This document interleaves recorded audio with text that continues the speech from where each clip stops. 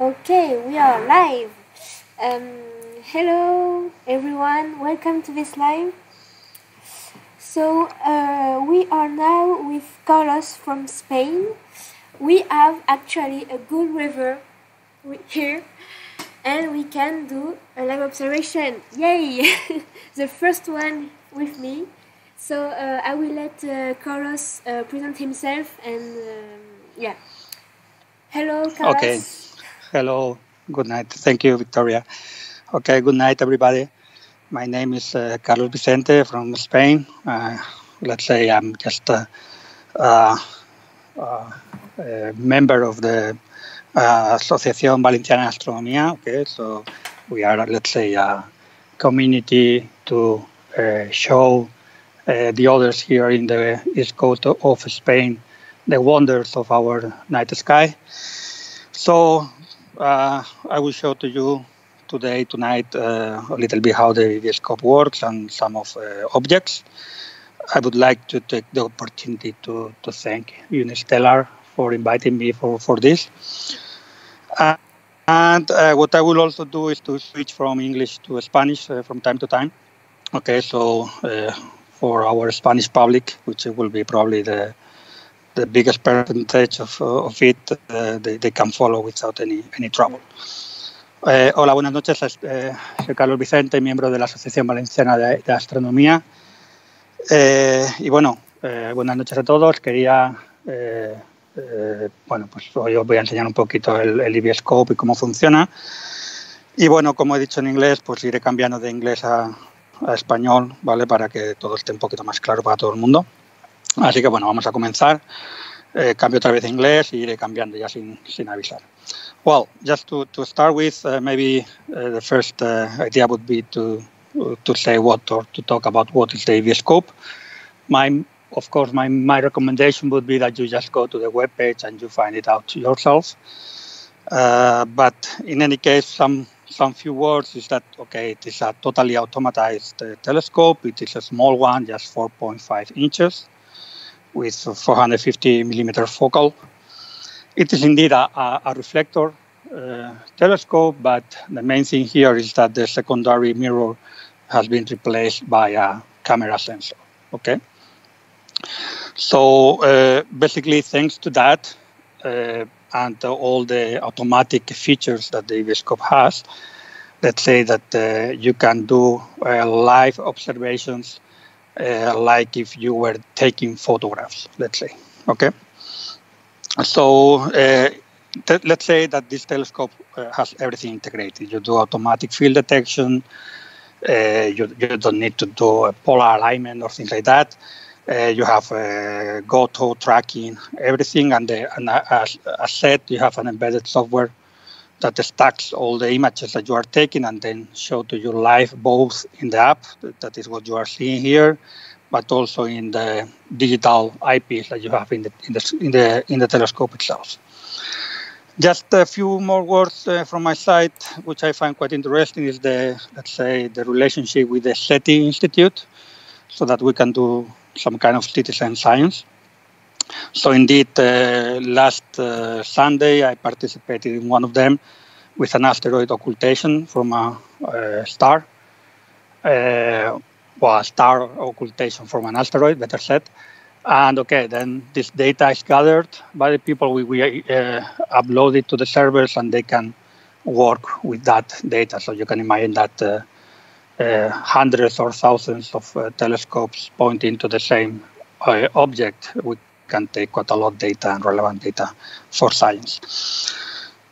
Bueno, pues simplemente he dicho unas palabritas sobre el eVscope, que está automatizado, que está, vamos, básicamente lo que hace es que el secundario del reflector es un sensor, entonces pues va cogiendo o va haciendo tomas sobre el sensor y te las va mostrando automáticamente en la aplicación que estéis viendo y también en el ocular digital que tiene incorporado. También he dicho que una cosa que a mí particularmente me gusta es la alianza que tienen con el Instituto SETI, que te permite participar en campañas de ciencia, ¿vale? Por ejemplo, yo el domingo pasado participé en una ocultación de una estrella por parte de un asteroide para recabar información sobre el asteroide y demás. Así que bueno, estas son alguna información del eVscope, pero podéis ir a la página web y encontrar toda la información que queráis, que está bastante detallada.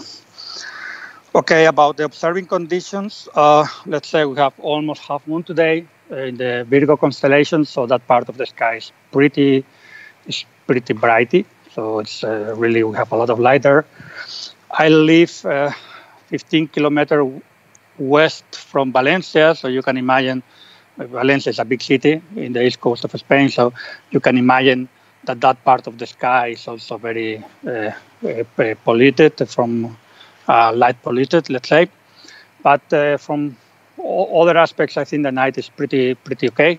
We don't have clouds and so on, so I think it will be fine. It will be nice to show you some objects tonight. I would say that, if we go to the Bortle scale, I would say I am around between 7 and 8, maybe. Okay, so let's move to the app and some of the objects. The first thing I did was just, the setup of the telescope. Well, I switched to Spanish a little bit. Simplemente he hablado un poquito de las condiciones del cielo esta noche. Tenemos media luna prácticamente en Virgo. Vivo a 15 kilómetros de Valencia, al oeste, así que la parte este de Valencia para mí está prohibida casi. Pero el resto de condiciones, pues bastante buenas. No tenemos nubes hoy, no hay viento, o sea que bastante bien, aunque ha hecho bastante calor hoy. Así que, bueno, en fin, no son perfectas, pero bastante buenas. Bueno, I was moving to the app itself, so I just set up the telescope. The setup of the telescope is just, I would say, 3 minutes. So you only have, let's say, the legs, the tripod of the telescope, and then the telescope itself, 2 pieces. So you just set it up, switch it on, and you connect through the Wi-Fi that the telescope provides. And then the first thing you do is to point somewhere in the sky. Okay, you see here some, on the app, you see here some stars. And then you can apply the field detection, is this icon, okay, between the joystick and the eye here below. So I can press in there, and then it will start the field detection. And this is basically what it's doing, is comparing the view of the eVscope with the database that they have. And then now it has finished. So now it is, in principle, it knows where it is and where to go to find the objects. So the first object I will show to you today will be M51, I would say a classic. Okay, so let's say in the app, I didn't mention that you have several parts here. When you go to explore, then you have the possibility to look for any object in the database. So we are talking here about the M51, the Whirlpool Galaxy. You select it and you just go to Goto. And the scope is moving now to the M51. I just positioned the eVscope very close to M51 for the first shot. So it will be fast. So we have to wait a little bit. Bueno, he explicado que simplemente haces un detectado de campo automático comparando lo que ve el telescopio en la cámara o en el sensor con la base de datos para saber dónde se encuentra. Y una vez sabes dónde se encuentra, pues ya puedes ir a la parte de Explore y seleccionar el objeto que quieras. Bueno, ahora it's moving to the target. It should be almost there, I would say. Okay, and the point is, of course, M51 is a very, let's say, faint object. Okay, now it's finished. You don't see anything, but that is the beauty of this scope, because M51 should be there. So now what we can start is the process of a stack of the different images it is taking. Okay, so I will just press this icon with the eye and the star on it. Okay, and the stacking process starts.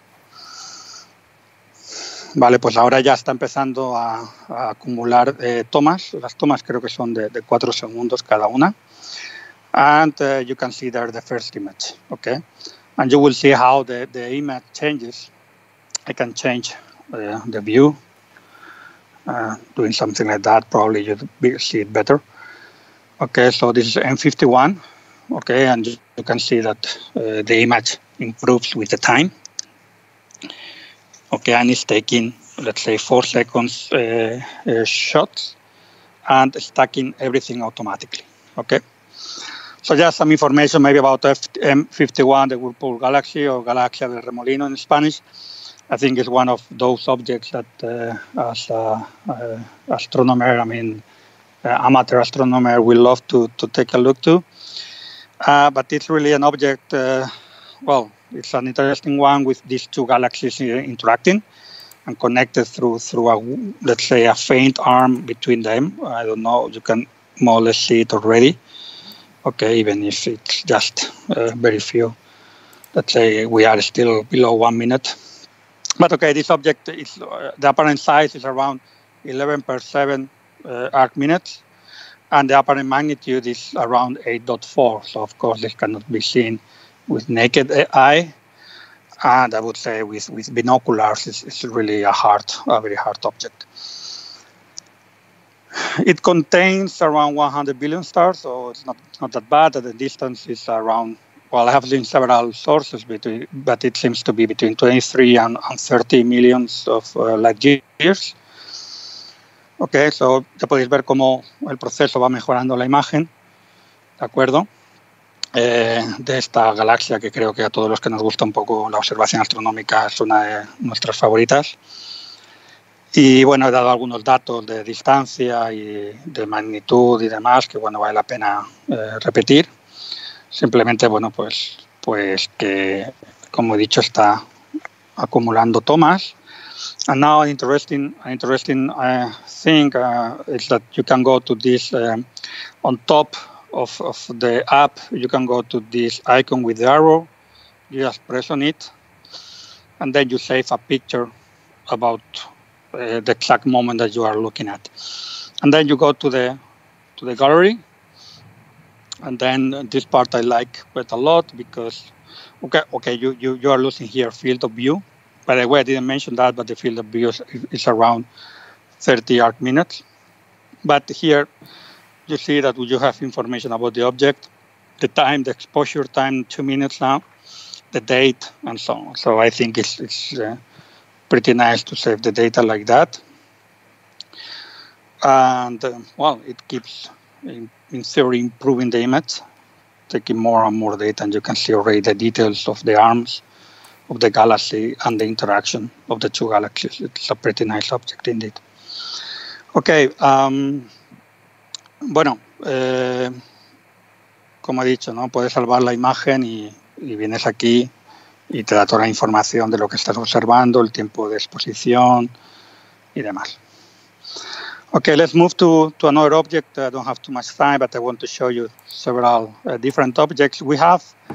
It will not be perfect image, but I think it is worth taking a first look to the T2 Pan-STARRS comet. It's close to M51. So it's moving now to that location. Bueno, ahora me estoy moviendo al cometa T2 Pan-STARRS, descubierto en 2017. Y bueno, la imagen no será muy buena, pues porque ya está, creo que en magnitud 9 y está, bueno, relativamente, la luna le está afectando bastante. De acuerdo, pero bueno, algo del cometa se podrá ver, no se verá mucho la cola, pero bueno, para mostrar que lo podemos observar. Okay, it's leading to the location of the comet. Okay, this comet was indeed discovered in 2017. That's the reason for its name, and by the telescope Pan-STARRS, which is located in Hawaii. Okay, finished. Now I will go to the eye with the star to enhance vision.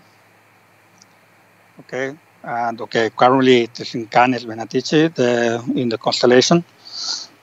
And yeah, the magnitude, the apparent magnitude is around 9 currently. Okay, you can see now this diffuse point in the middle. I will do a zoom. Okay, I will just turn the screen. Okay, so you can see there this diffuse dot that says the comet. Okay, so it's pretty it's pretty weak, but still we can see it in the night with a half moon. Okay, so it's not the best conditions for this kind of objects, but it's pretty nice indeed. Last week I was taking an image of this comet together with NGC 4100, and it looked pretty nice. But anyway, just to show you.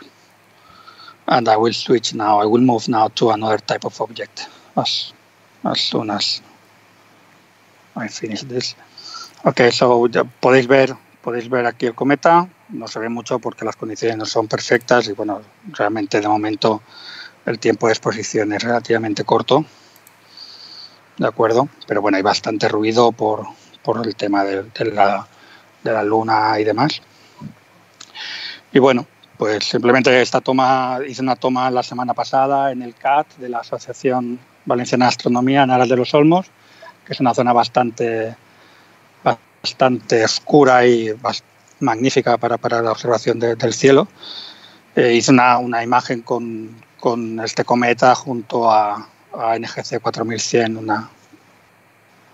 una galaxia en la Osa Mayor. Okay, let's move to the next object. I just want to go through different types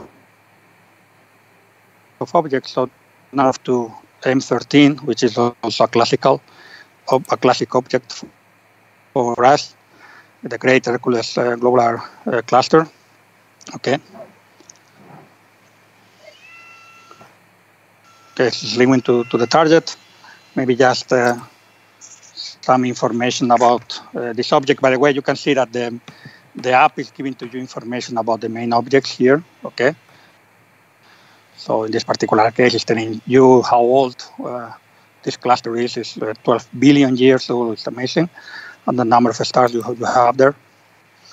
Okay, so you can read this information while the scope is moving to the target. Bueno, comentaba que estamos moviéndonos a M13 en Hércules. Creo que casi todo el mundo conoce este cúmulo globular. Y bueno, que la aplicación, conforme le pides que vaya a ese objeto, pues te da información sobre el objeto, ¿de acuerdo? Pues la edad o el número de estrellas que contiene y demás.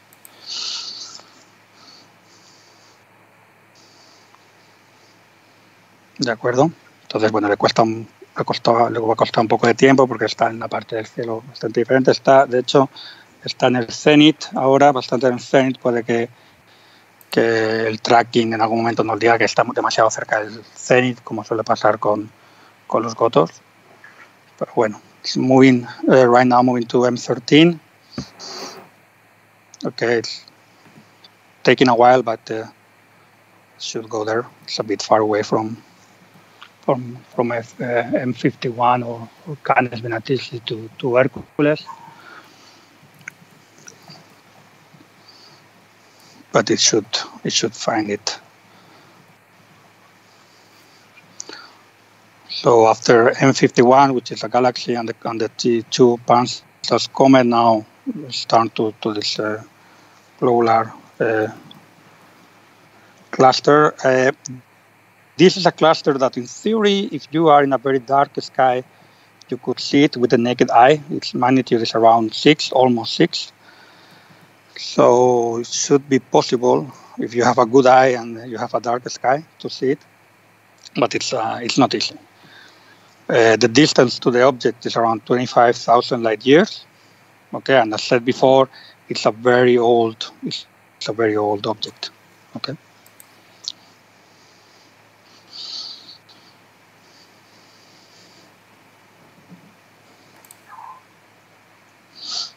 I said it's quite close to the zenith, so it might have some problems with the tracking because it's very, very like in the zenith, but should find it. Well, I don't know if it found it because it should be available as soon. It should be visible as before doing the enhanced vision. I will just go through that, but I think, yeah, yeah, it's too close to the zenith. Maybe it's better to move to, for instance, I don't know, moving to M3 is an option. Okay, yeah, it was there. Okay, it was not centered, but it was indeed there. I can, with the joystick here on the left, you can move a little bit the object up and down. So you have to stop the has vision and then do it. But I think you can see here more or less the details of the cluster. Okay, and you can see some, I would say, orange stars, which are old ones, or red giants. Okay, so there we are. Okay, I will move now to another classic object. I will move to the Dumble Nebula F27.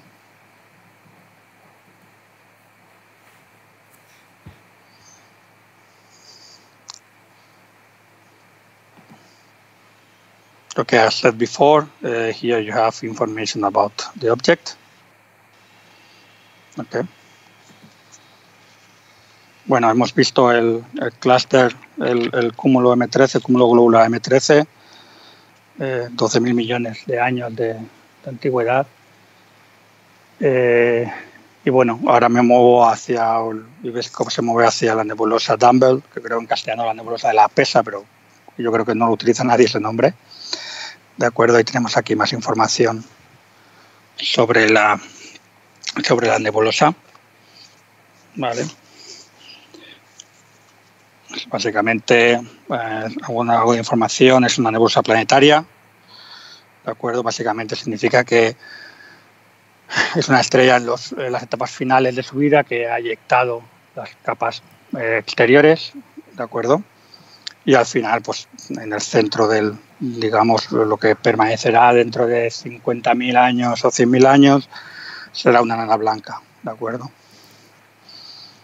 Tiene una antigüedad, creo que explotó hace 3.000, 4.000 años, una magnitud aparente de 7.5, o sea que no es visible al ojo desnudo, pero sí con binoculares, es relativamente sencilla, y está a una distancia de 1.300 años luz. Okay, so in principle we have there the Dumble Nebula. I will just go again to the has vision mode, and it should appear in the middle. I was explaining in Spanish that this is let's say a dying star which ejected the outer layers of the stars and of the star, and now in the center it remains a white dwarf. Okay, and it has magnitude 7.5, so it's not visible in the naked eye, with the naked eye. So you can see there how it pops up.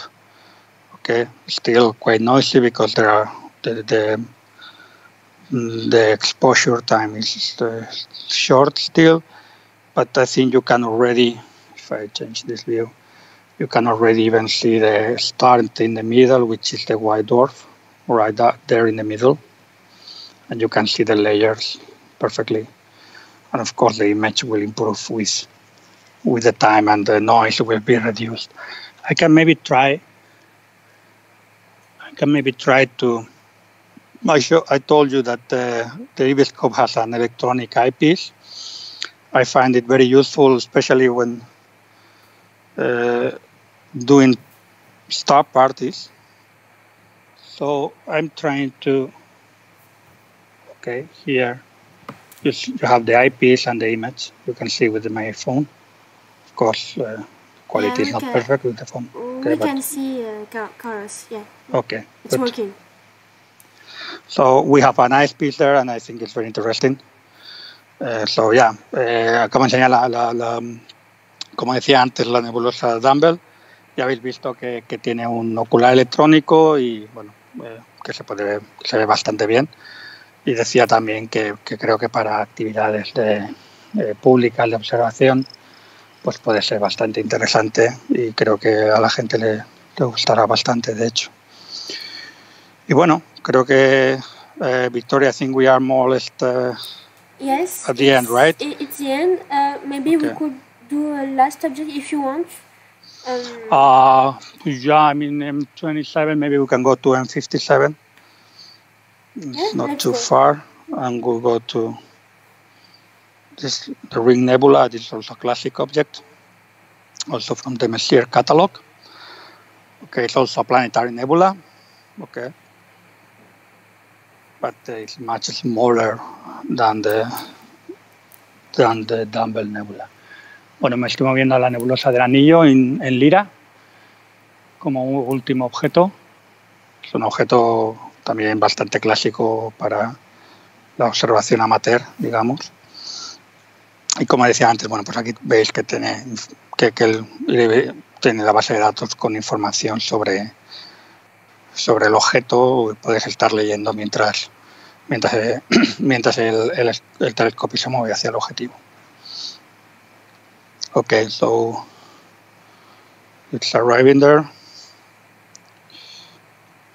This is a small object. I mean, the apparent size is pretty small, but anyway, in any case, we should also see the colors, beautiful colors of this planetary nebula as well.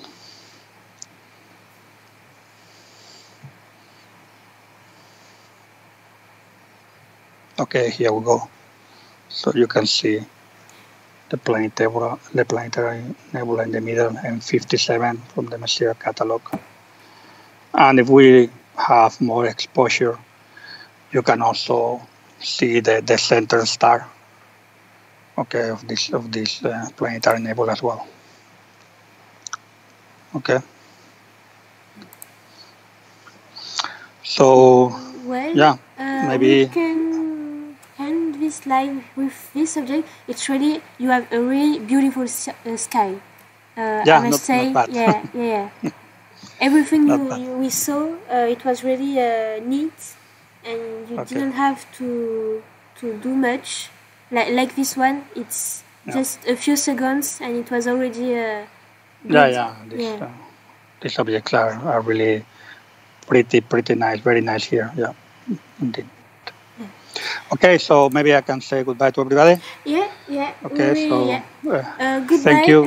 Thank you again, Carlos, to be here. Thank you for attending, and just some words in Spanish. Gracias a todos por atender, y bueno, estamos aquí en Valencia, la Asociación Valenciana de Astronomía, así que a ver si cuando pase todo este temita del coronavirus y retomemos las actividades públicas, pues podéis ver el eVscope y todos los telescopios que ponemos a vuestra disposición, a todo el público, y que los disfrutéis. Y gracias por atender, por vuestro tiempo. Hasta luego. Bye bye. Bye bye. The next live will be with Alain from Canada. It will be in French, and it will be in a couple of hours, so you can go have some sleep before going back here. Have a good night, Carlos. And, thank you, same for you. Yeah, I hope we will do it again next time. Yeah, for sure. Yeah. Thank you. Thank you. Bye bye. Bye bye. Good night. Good night.